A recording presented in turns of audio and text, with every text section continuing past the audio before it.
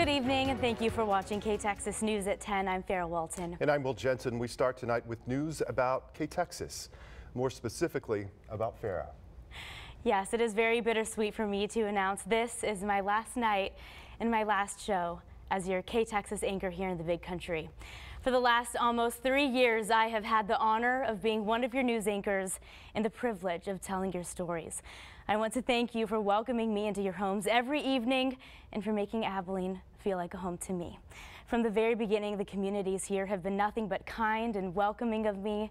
I'm going to miss working and living the Big Country, but I'll never forget my time here. It has been very special to me. But I am staying in the Sinclair family. I've accepted a reporter role with KEYE, our station in Austin. And Farrah, the KTXS team, along with everyone watching at home tonight, is so grateful for all of those stories that you've told. And here's a look at a few of those moments.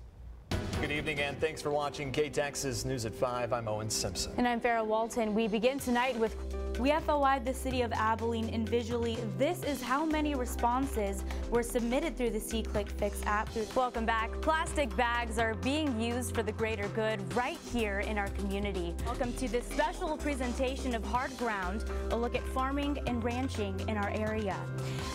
Matador, Texas is home to a community of more than 500 people.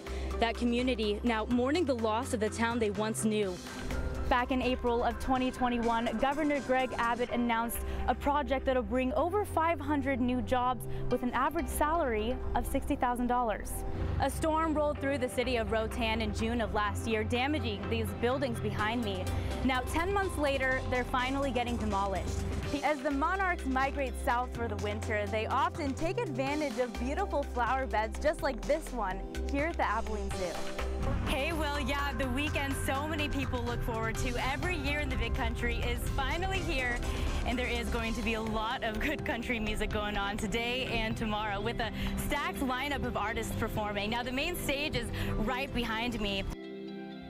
Such a privilege telling all of those stories and more, and an honor to get to start and grow my career here. Well, you certainly have. And with that, Farrah, the Big Country will certainly miss you. You might have noticed at home we're all wearing pink tonight because that's your favorite color. And I just wanted to say I've certainly enjoyed being your co-anchor, and I would say your close friend as well. Thank you, Will.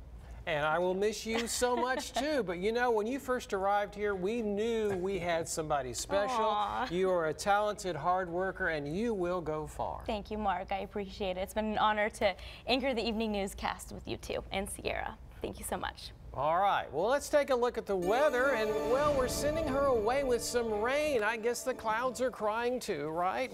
All right, we are going to miss you. I'll miss you. Why don't you say goodbye for us one last time? For one last time, I'm Farrah Walton. Thank you for watching KTXS News at 10. Jimmy Kimmel is next. We hope you have a great night and a great weekend. I'll miss you.